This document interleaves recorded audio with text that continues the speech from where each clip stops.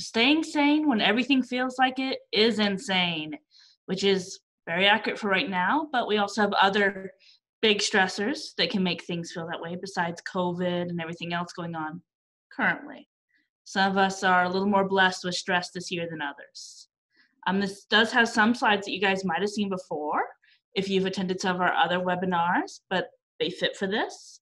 And we have some great staff to put those together. So first off, let's talk a bit about what we do. So this is Blanca's Tales, kind of goals of what we do. We will help you with any life challenge. So we're going to take the call. If you have something you really need help with, give us a call. If we think that maybe someone else can help you more, we're going to help you figure out who that is and get you with them. It is totally free. It's covered by your employee benefit. This includes your family, and that includes your children. We're not too strict on who family is. Had a lot of people ask, can I bring my husband? Can I bring my kid? Can I bring my nephew? We're really not that strict. This is for you and your family. It is 100% confidential. We don't share anything with anyone, with the big exceptions of if you're going to hurt yourself or someone else, then we got to talk to somebody about keeping you safe. But other than that, 100% confidential. We don't share this information with anybody. We do have phone or video available.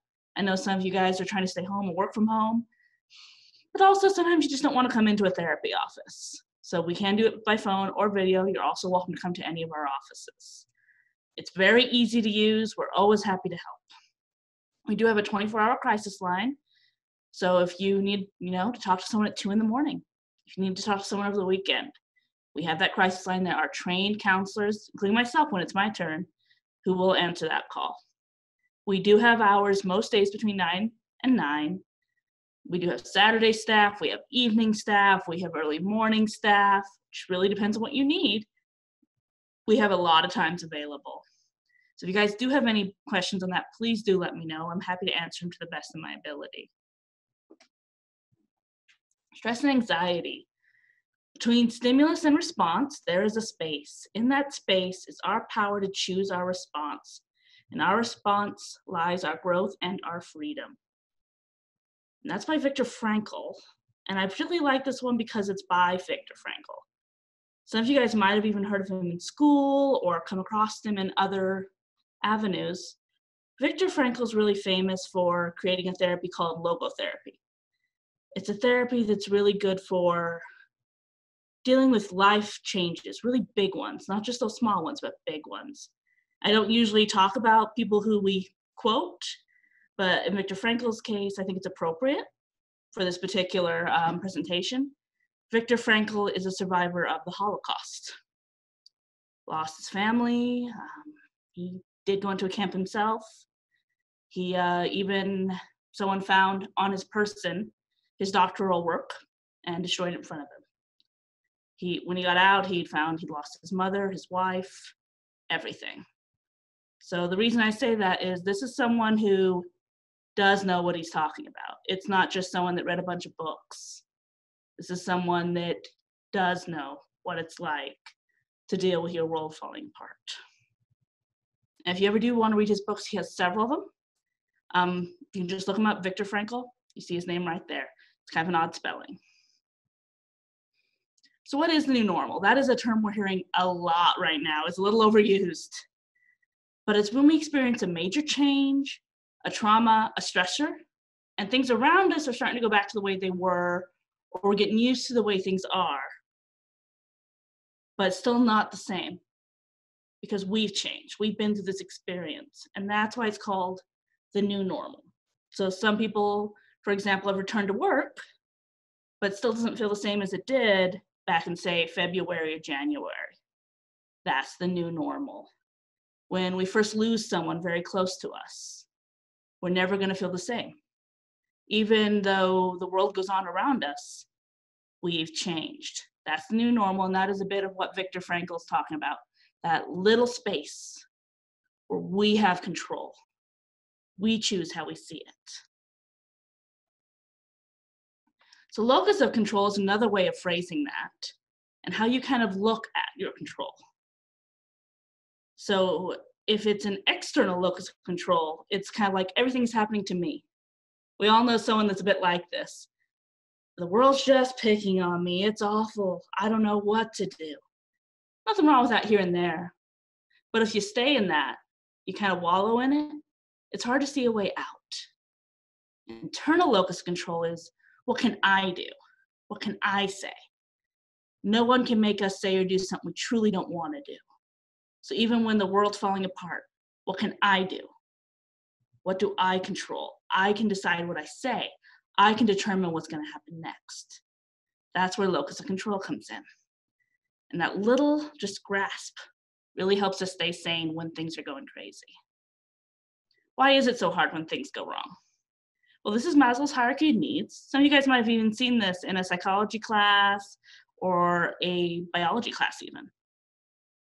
The idea is it's a pyramid. If the bottom level is not covered, we can't take care of the next level and the next and the next. So the very bottom is those physiological needs. Breathing, food, water, major injury, our body temperature, blood sugar, being alive. If those things are things we're worried about, I can't even worry about my house, my health, my employment, having enough money to stay afloat. Above that is our friends, our families. So the reason sometimes if you haven't eaten too well, we might snap at our loved one. Not because we don't care, but our body right now is starving, it's hungry. So all these other things aren't as important, just for that moment. Esteem, so being respected by others, achievements. You need to have all those bottom layers before you can worry about that. Self-actualization, that's that upper level. Most of us don't stay there very long because we get stressors in these lower levels.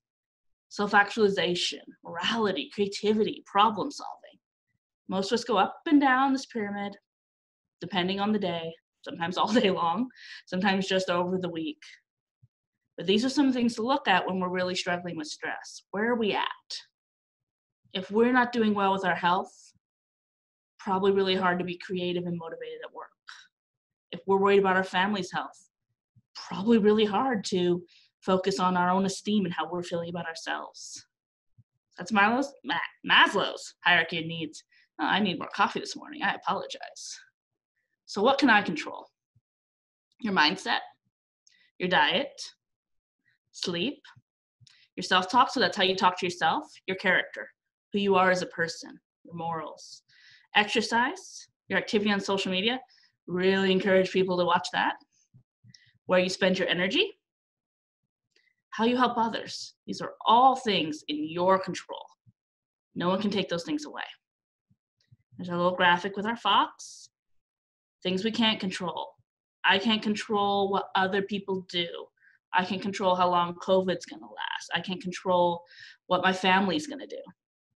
I can't predict what's gonna happen. So again, that little space. Coping skill types. So these are 6 most common types of coping skills. Distraction, thought challenge, self-love, grounding, accessing your higher self, and emotional release. We're gonna go over each of these. Some people have like a favorite. Some people use more than one. I usually recommend if you can have a couple in each, it's a good way to go. So distraction. Most of us know that one. Distraction is something fun to help you not think about what is bothering you. Talk to someone you like. If you don't live with them, call them, text, FaceTime, Zoom, even send a letter. Man, I love getting something in the mail that's not a bill. Play a game like a video game, a board game, charades, a puzzle, trivia. Watch a film or TV show that you like. Read an enjoyable book. Create something new. Draw something. Color something. Do a craft. Build something. Learn something new. How to speak a new language. How to do origami. How to draw cartoon characters. Take a walk or a hike. Travel. Distractions with tangible results do tend to feel better. So tangible would be something where I can see it, touch it, experience it with my senses. So for example, if I'm playing a video game, I don't exactly have something I can see, feel, touch when I win a level, or even if I'm playing a game on my computer. Whereas if I'm checking things off a list, if I'm completing a crossword, if I'm organizing a cabinet, if I'm building a model, I get to see the results of my hard work. And that sets off in our brain feelings of success and happiness, which helps us cope with stress. It actually does lower some of the stress hormones in our body, like cortisol, adrenaline, those unpleasant ones. Social media in the news, I know it's a great distraction, but a lot of it is meant to cause a reaction. Reading the news or listening to it on the radio gives you some time to process. So it's a little easier not to get quite as upset. I do recommend avoiding news and social media at least a couple hours before bed so that we don't do that toss and turn over what we heard. Even blocking or muting those posts or people that upset you on social media. I mean, if you really feel like you need to separate from that completely, no problem. But sometimes just even muting that one relative that says things that offend you. It's okay to do that for a month. Might make your social media a little more enjoyable. Check if what you're viewing is causing what we call thought distortions. We're going to go over what those are, but challenging that thinking so that you don't end up kind of wallowing in that upset and feeling of, I have no control. It's a thought challenge. Using your brain to think about a problem in a new way to change how you feel about the problem. Brainstorm ways to fix what is bothering you or make it less upsetting. That's also a way to feel more in control. Think about the problem as something you can fix. If not, what are you in control over? Journal, talk it out with someone, write a list of pros and cons. When thoughts in your head that are stressful, they kind of spiral. It goes from one thought to the next thought, and we just go around in circles, not getting anywhere. If it's out of your head, written down, talked out, some of the teenagers I work with love to do videos. It's easier to examine it and go, well, okay, as I say that doesn't make sense. Or as I write that down, is it really that bad? Is it really something I can fix or not fix? Getting it out of your head is a great way to examine your thoughts and feel more in control of them. What are some of the good things that might happen because of this problem? There's not always a silver lining. Freely admit that. But sometimes there is. Talk to someone you trust about what is upsetting you. It's not going to necessarily solve it, but even having someone just hear you, having someone validate what you're going through, someone that says, you're right, that sucks, can really help. So critical thinking, thought turnaround. Observe a thought. Is it true? How can I know it's true? How do I feel when I believe this thought? Can I see a reason to drop this thought? Is there something more true? I was just talking to someone this morning. We get this weird idea that how much we worry about a problem impacts the outcome. And in truth, it does not. I could worry about a problem all day. What's going to happen is going to happen. No one's going to go, but she worried about it for at least 12 hours. Let's cut her a break. It just doesn't work that way. But we get convinced if I worry enough, mistakes won't happen. Bad things won't happen. Not true. Distorted thinking patterns, or ANTs. ANT stands for automatic negative thoughts. So that would be black and white, all or nothing thinking. Always, never, not seeing that gray zone. Catastrophizing. So it's the worst thing ever. It's the end of the world. One of the things I see this a lot of is when we're running late. All of a sudden we need to go, go, go, go, go. Forget your shoes. Go, go, go, go, go. What really is going to happen if we're late? Most of the time, it's not life or death. Might be bad. You might have to, miss part of a movie or pay a fee for being late or reschedule an appointment. Most of the time, it's not end of the world. It just feels that way at that moment. Mind reading. We assume what other people are feeling, thinking, what they even feel and think about us. I think I see 2 questions in there. Are those ones related to what we're working on? I've actually never had that bounce up in the middle of one of these. Yep, so I just answered it. So someone asked if these slides will be available later tonight, and they will. So when I send the recording tomorrow, I'll send these slides in PDF form, so you'll get them. Awesome. Good question. Personalizing. So it's easy to personalize. If a friend doesn't call you back, you may assume she must be mad at me. This is what I talk about with teens a lot. Their friend didn't talk to them today, and they assume, my friend's mad at me, that we're not friends anymore. Man, we don't know. It could be all kinds of things. Maybe your friend wasn't noticing you. Maybe your friend's having some stressors. But it's easy to do when we're stressed, to really decide it has to do with us. Jumping to conclusions, we assume without checking the evidence. Same example, why is that friend not paying attention to me? Another one that's maybe a little more adult, boss says, hey, I need to talk to you after your shift. Man, our brains tend to go to the worst place. We're already, by the time we get there, I'm going to be fired. I'm in trouble. I'm this. I'm going to tell them that they can't fire me. I'm going to tell them not to get me in trouble. Who knows? They could be there to talk to you about, hey, you want to join this team to help with morale? Hey, I wanted to thank you for what you did yesterday. But our brain likes to go to that awful thing so we can get ready for it. Like, challenge that. Is it really that that's going on? Do we have evidence that that's going on? Filtering out the positive. That's what we just thought about. We're not paying attention to what could be. Deciding they don't count. Especially if we're really mad, we'll reject some of those positive things. Shoulds. We should be this way, or this should happen. Could is a better way to look at it. Perfectionism. We believe mistakes are bad. In truth, none of us like people that are perfect. We're very suspicious of them. Don't shoot for perfect, shoot for real. If you're not making mistakes, you're not trying hard enough. Everyone makes mistakes. I don't care who you are, what your job is, how smart you are, how talented you are. We all make mistakes. And they're some of the biggest learning experiences you can have. We don't change things when everything's going right. Labels. So instead of focusing on behaviors, we make blanket statements. I'm such an idiot. People are so selfish. The world's awful. I have a grandfather that particularly, anytime he watches Fox News, oh, the labels. So many labels. Reasoning from our emotions. We believe that because we feel a certain way, it indicates the truth about a situation. Ebb and flow. So that's kind of that when our emotions get really out of control, they do that up and down.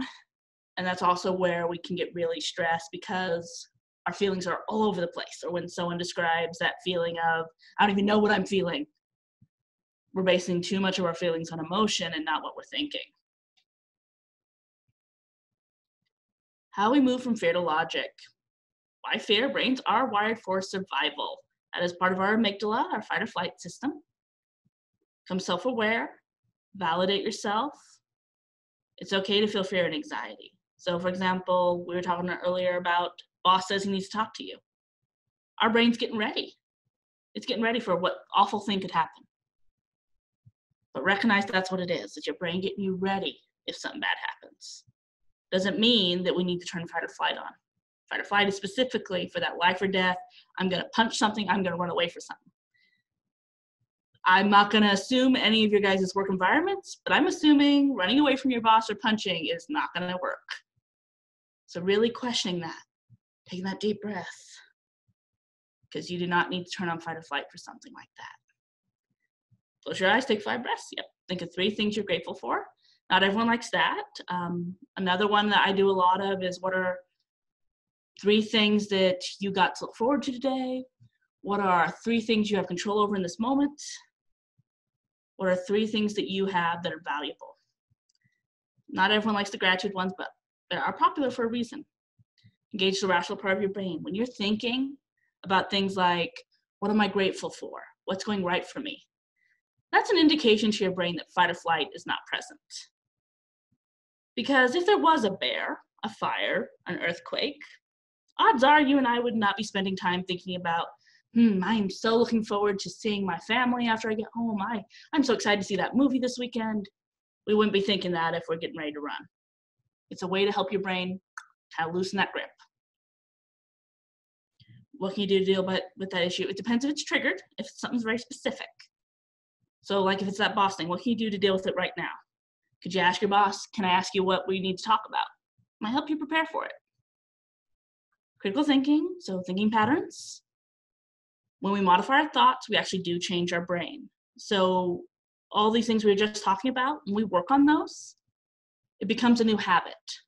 So instead of our brain going straight to panic, it starts going through those steps of, well, what is actually going on? What do I actually know?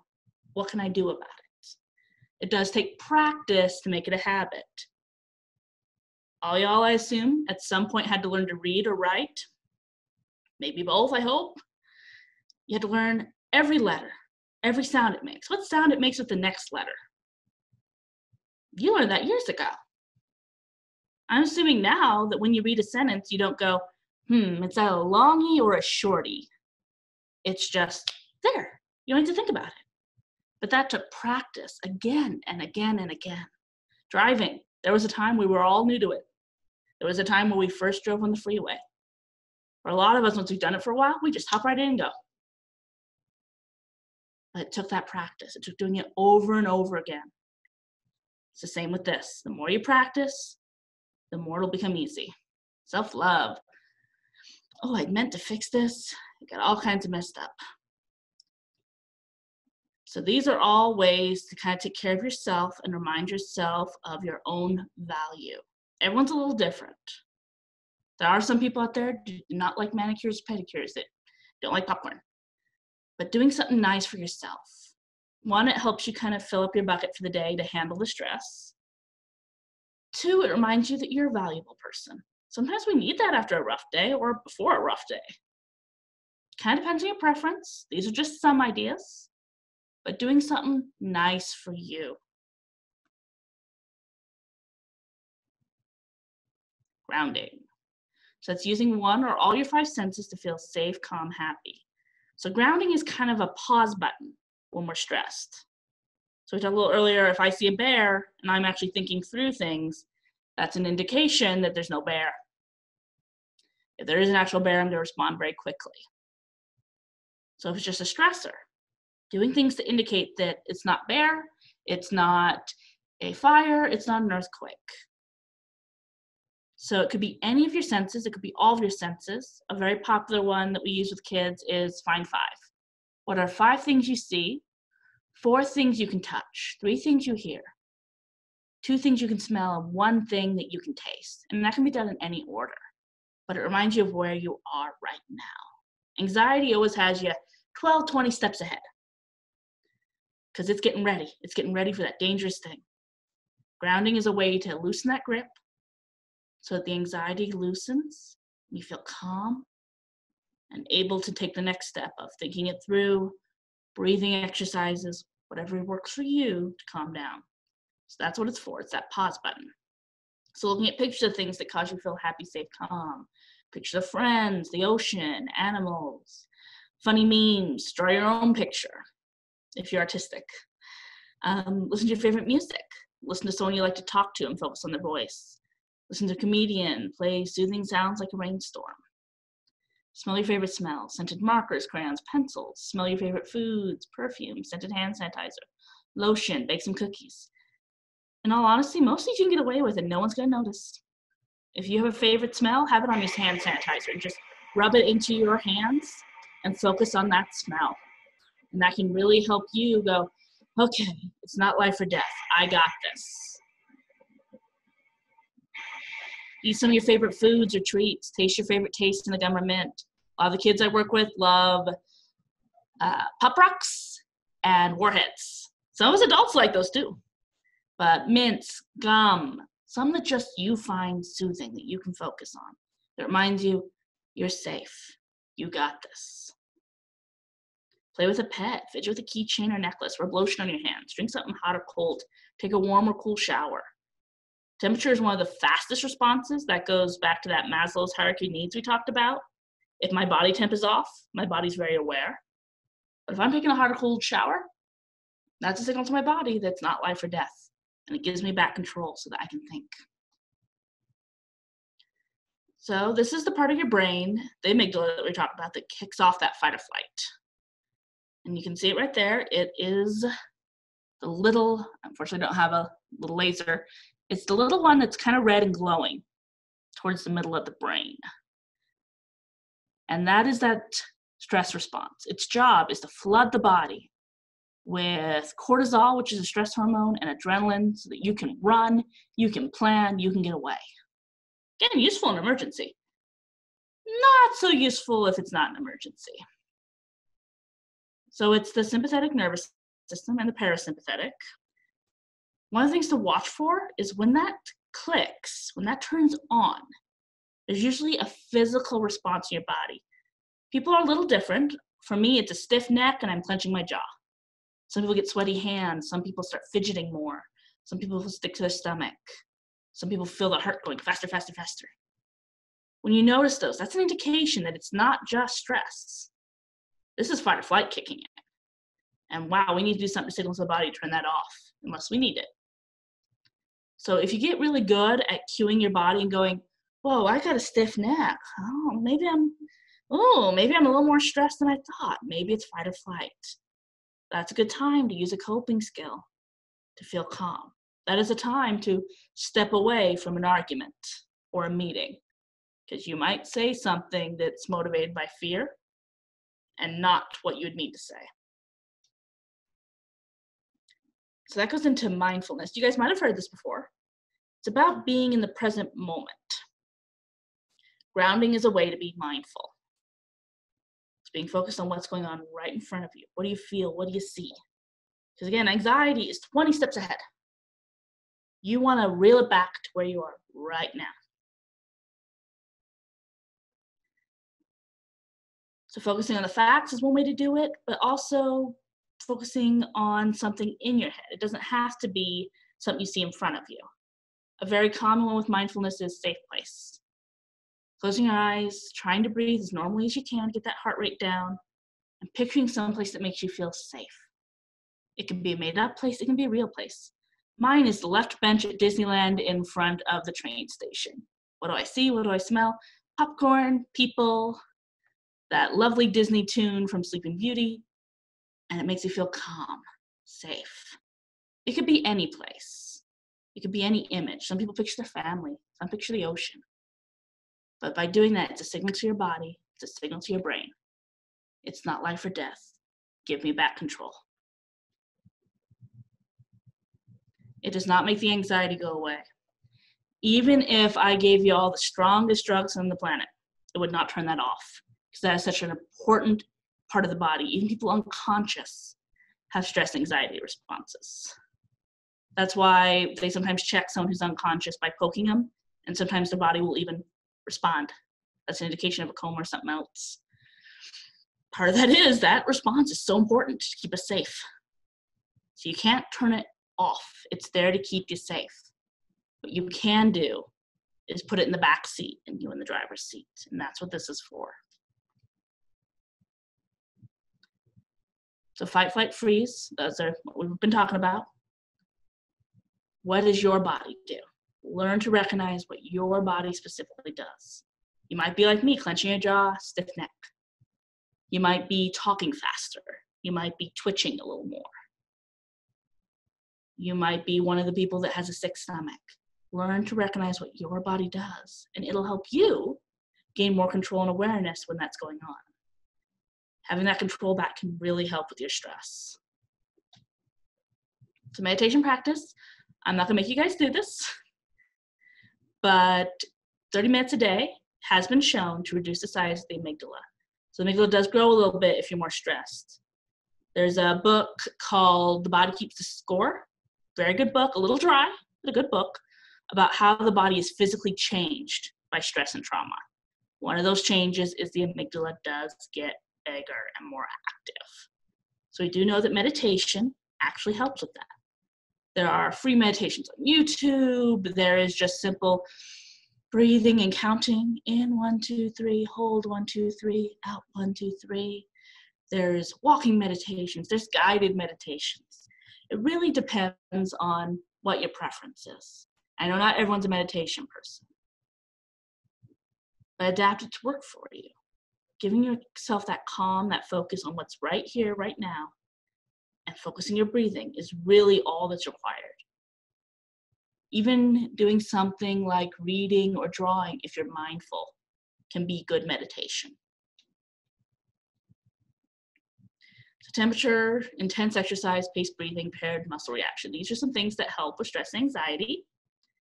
We talked a little bit about some of these. It does depend on your preferences a bit. Temperature's kind of an obvious one.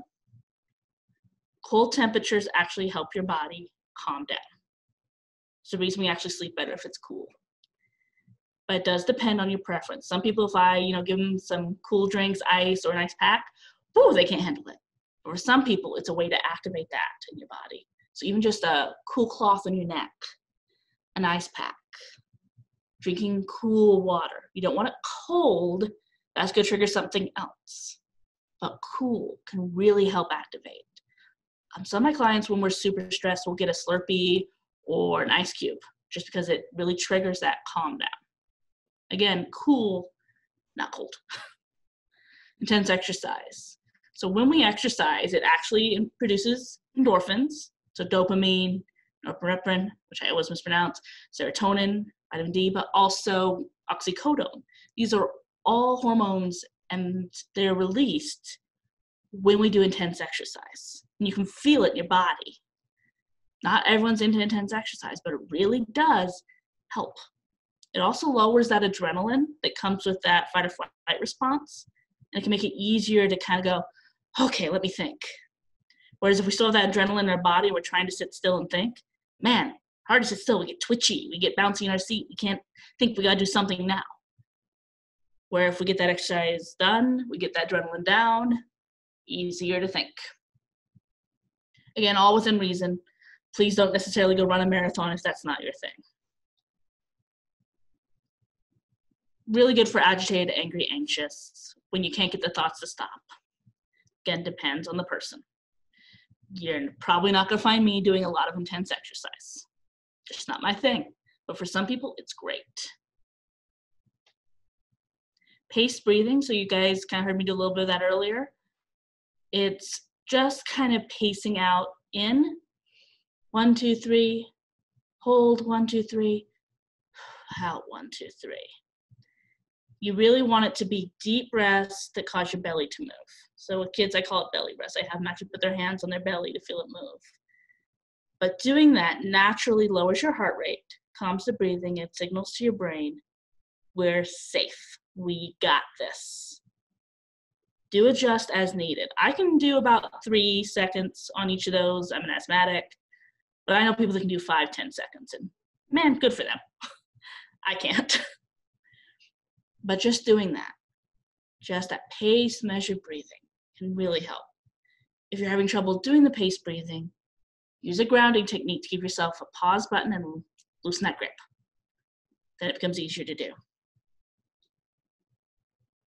Paired muscle relaxation. So what it is it's tensing certain muscle groups and releasing them. And it actually signals our body a release of stress. So that could be clenching your fist as hard as you can. Count, I usually do 10 seconds myself, release. You can do it in all kinds of ways. Some people do it with some stretches. Some people I even know will tense their toes and kind of curl them up and do it that way. It's very discreet. But it's a way to clench, release. It lowers the stress. It gives you some hormones to help you feel safe. We're not going to practice. That's more for when we're in a live environment. A little bit more on that. Again, it's not obvious to others. People aren't going to notice. And the one thing I would caution is if you're tensing a fist, be a little careful when you're doing that, just because if someone can see a fist, sometimes they take it as aggression. So if you are going to do a fist, I would recommend doing it under a table or something where no one feels threatened. Emotional release, that's another one of our coping skill types. So emotional release is one of my personal favorites. It's expressing your emotions in a healthy, safe way. Sometimes you just gotta get it out of your body. There's a lot of adrenaline and energy associated with our feelings. And sometimes they just gotta get out. Crying, yelling. Again, not at people, don't scream at people.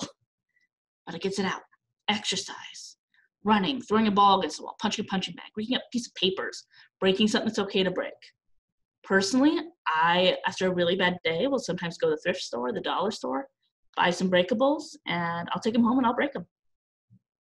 As long as I'm not throwing them at other people's property, as long as I'm not hurting anybody, it's an okay thing to do. And man, sometimes you just want to see something break. There's even smash houses in Utah where you can go, you can pay some money, they'll charge you by the pound, they'll give you a bunch of glass objects, a bat, some safety gear, and you go to town, and they'll clean it up. Good gig. Singing, listening to loud, angry music, finding something funny and laughing a lot, expressing how upset you are to someone to listen, but not in a way that's mean to the listener. It's okay to vent.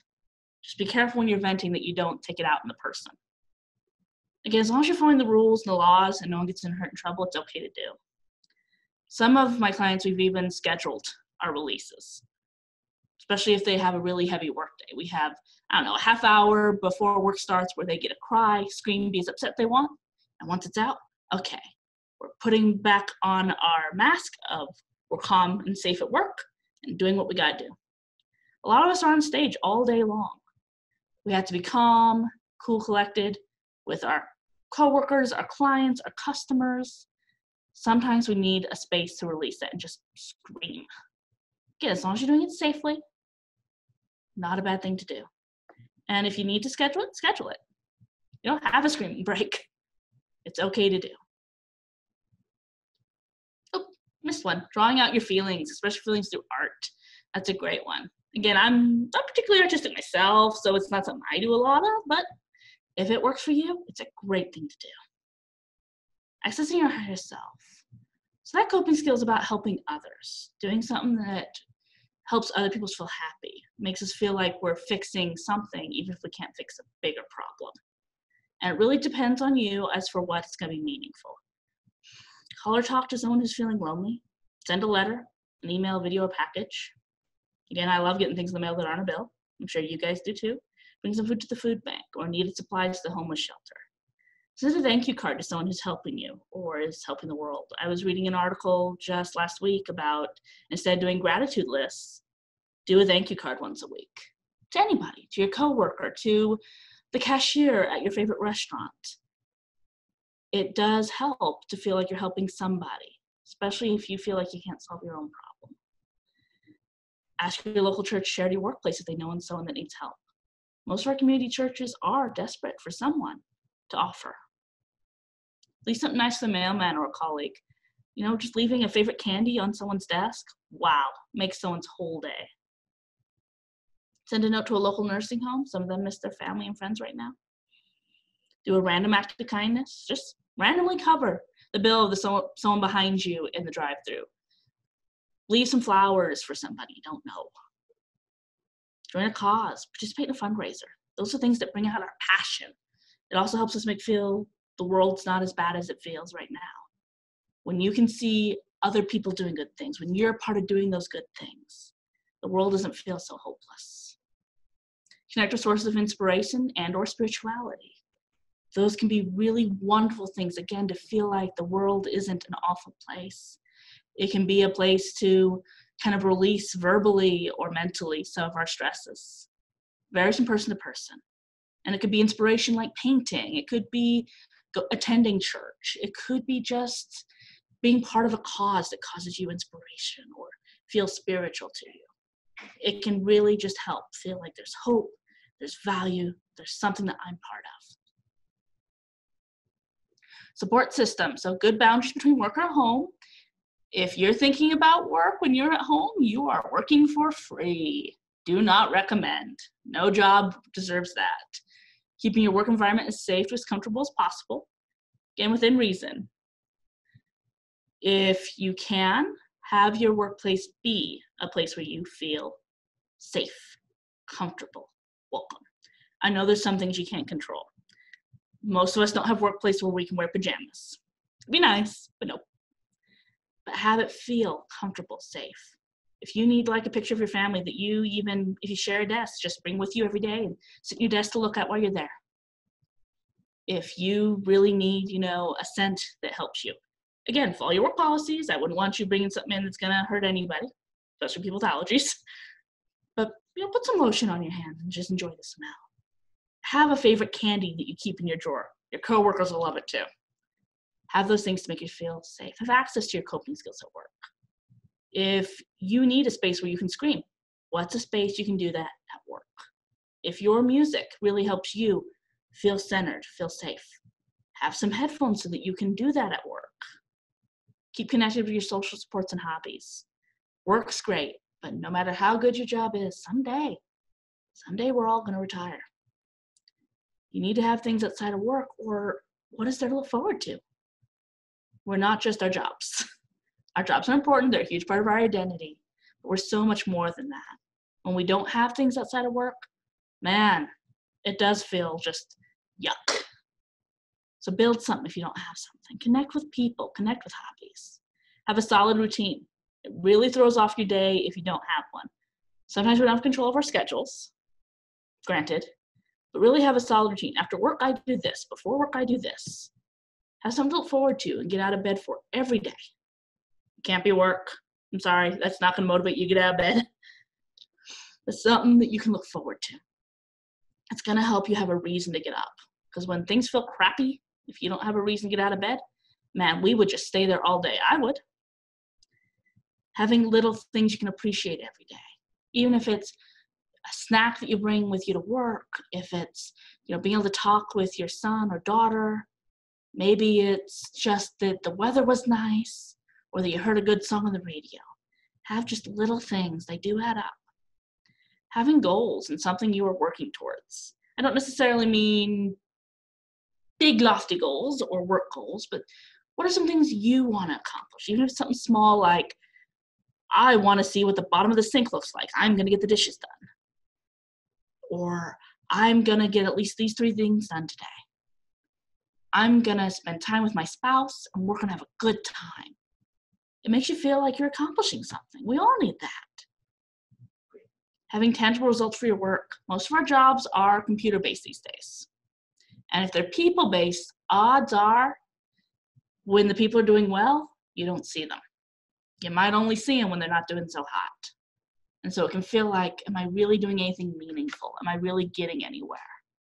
So have tangible results for your work when possible. And that could be a goal like, I am going to be friendly to every customer that comes in.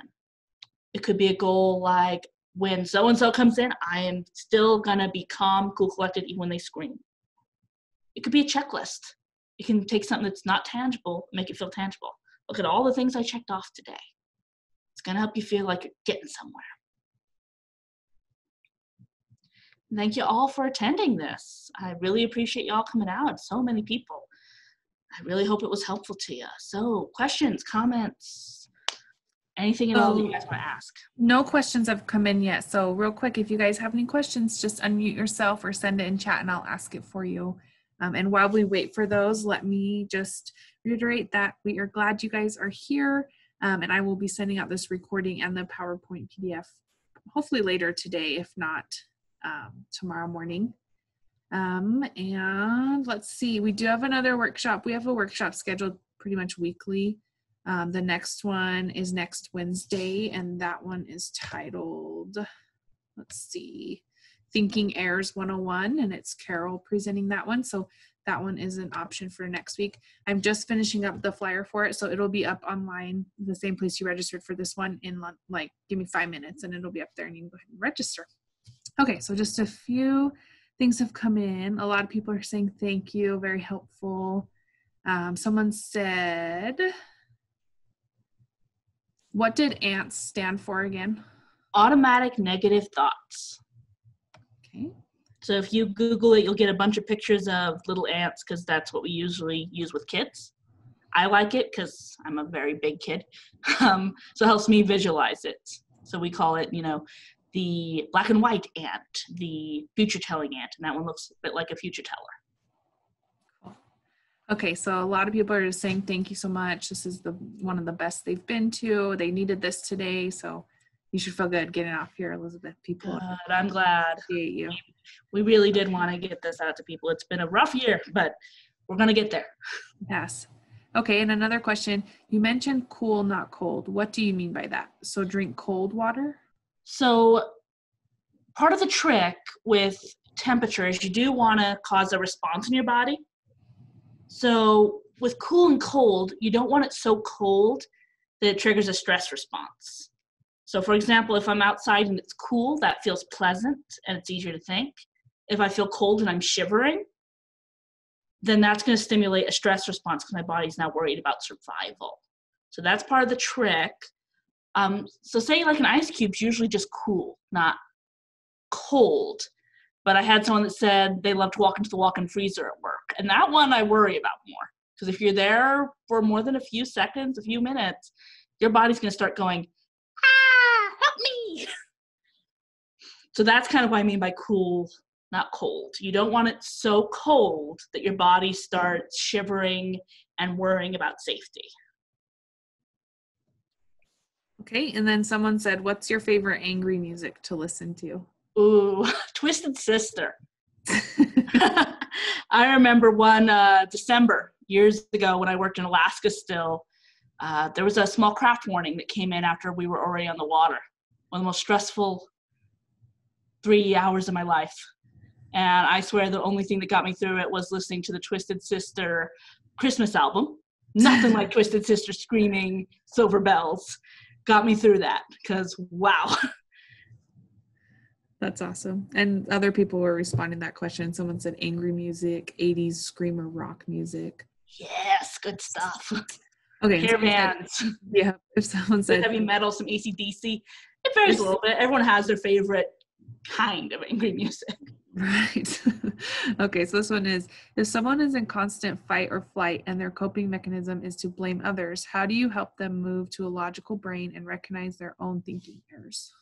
So part of the trick right then when they're in fight or flight is everything at that point's a threat. So if you've ever been in a fight with your spouse, you could even say, okay, you're right, I agree, that's what we're gonna do. And they don't stop. They're still lashing out. That's because that fight or flight response is kicked in. And they are at that point fighting for survival. Not necessarily to kill or punch you, but their brain's still fighting for survival. So what to do in that moment is to help them use a coping skill to feel safe. It really depends on each individual situation, what's the safest thing. Sometimes they need space, sometimes they need you closer. But really coaching them on how to turn that off. Because if they're in that mode, everything feels like a threat. And if they're calm, it's an easier way to talk to them about, hey, what's this going on? What can I do to help you when you're feeling that way? Do you need me to back off? Do you need me to get closer? Do you need me to get you a cool drink? It depends on the person. Do you need a warm drink? But that is what I would usually recommend. If that person is specifically in fight or flight at that moment, saying calm down is the last thing you want to do. You really kind of want to help them feel safe physically. And that will help them turn that off. Does that kind of answer the question, I hope? Yeah, I think so. And then the next one is, when I use coping mechanisms like clenching or listening to angry music, it seems to amplify the emotion. How do I select another, in parentheses, better coping mechanism? What criteria do I look for instant calm down? So probably in that one, you'd want to use some grounding techniques.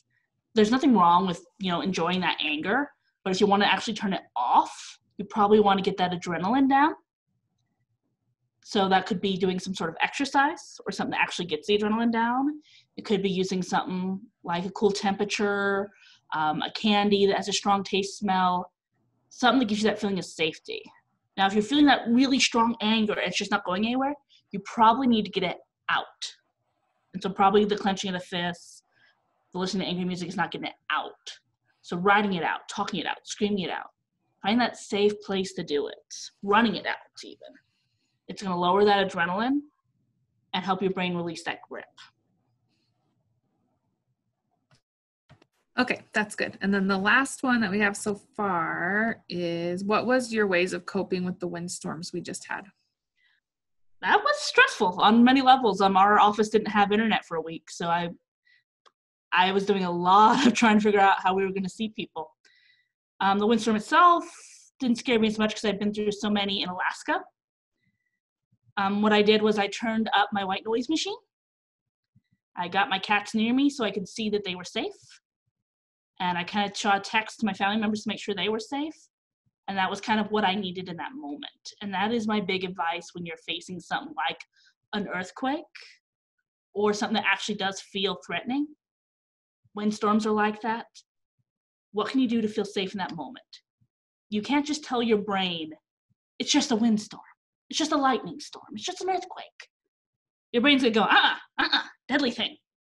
So doing what you can to feel safe in that moment until the danger has passed. And so if that really means, you're gonna hunker down somewhere in your house and feel safe, okay, that is okay. I don't want you to necessarily do something that's gonna hurt yourself or someone else, but that is what I really recommend. And so for me, it was making sure that everyone I was worried about was safe and kind of drowning out the sound. It does vary a little bit from person to person on what works best with making you feel secure. This one is, any tips on how to stay willing to return to a stressful situation on a daily basis?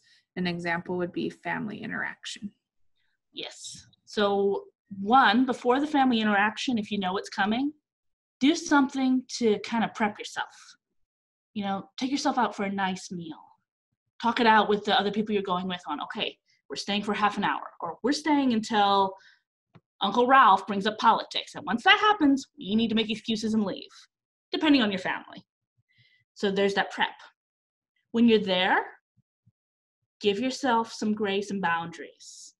I don't have to worry about Uncle Ralph's feelings if I say, hey, I really don't want to talk about, pick your political topic, any topic. Or I'm going to sit with so-and-so, so I don't have to sit with so-and-so. So doing what things you can to stay in control in the situation. One of the things I do a lot of is when I'm in a stressful situation and I have someone that's annoying me, especially if I met them before, I do tally marks on a piece of paper. Sometimes I'll even do it with somebody.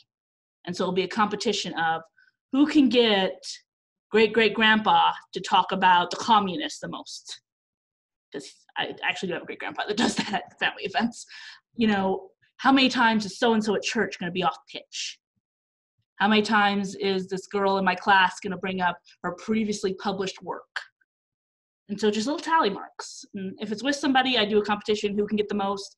Whoever gets the most wins, the other person buys a drink, dinner, ice cream. But sometimes it's just a way for me to turn that from a stressor to a game. Don't show the person the tally marks, make an excuse if they're asking what you're doing. But that's a way to feel in control in that situation. And afterwards, do something to reward yourself for doing that and recover. Boundaries are really great, but I know that sometimes you can't set firm boundaries with the family or can't get out of a situation. Boundaries are a good one, but those are the things I recommend besides those. I like that one a lot.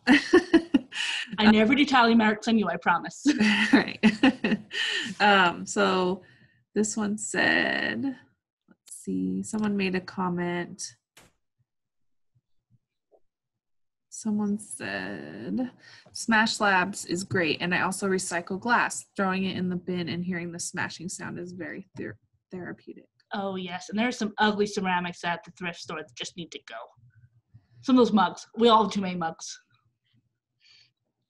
All right, that's all that we've got. So, someone did mention in some areas that smashed glass can't be recycled. So just make sure you know what's allowed in your area before you go Absolutely. smashing. But that doesn't. If you feel creative, take that smashed glass and turn it to mosaic afterwards. Right. If you don't, pulverize it. All right, that's all we've got. So, someone just said, someone sent me this. My 11-year-old is finally feeling safe, and I think after the my 11-year-old is finally feeling safe, I think, after the earthquake and COVID. I'm glad to hear that. Yeah. It's tough being a kid, especially because they do feel really helpless. And with kids, when I do these presentations, I talk to them a lot about what they can control. Helping them come up with a safety plan for the house if there is an earthquake. Talking about what they can do for others, what they can do for the situation. Right. As a kid, it's really easy to feel helpless. And I do want to remind everyone that these workshops are awesome, but if you need a little more one-on-one or extra advice, feel free to schedule an appointment. So most of you, probably 98% of you, have our benefits. So feel free to give us a call and we can get you scheduled. And if you have kids, we have therapists that specialize working with kids. Elizabeth is one of them. She's great with kids. So we love kids. Love. Yep. So feel free to give us a call. And if you don't want to call, you want me to call you, I can call you. So just send me an email, respond to the email I sent, and just say, hey, I want to schedule an appointment, and I can call you and we can talk through a little bit about what's going on so I can pair you up with somebody and make sure you have a great experience. So, and my email, Heather. And we also have resources if you guys are just looking for some of those. Yeah, there's a ton, and we're always here to help. So no matter what you're going through, just know that we've got you guys. We've got you covered. So I will send out this recording, like I said, hopefully later today, if not in the morning. So watch for that. And like I said, I'll get the workshop up for next week so you guys can register for it if you'd like. So I hope you guys have a great rest of your week, and we will see you later.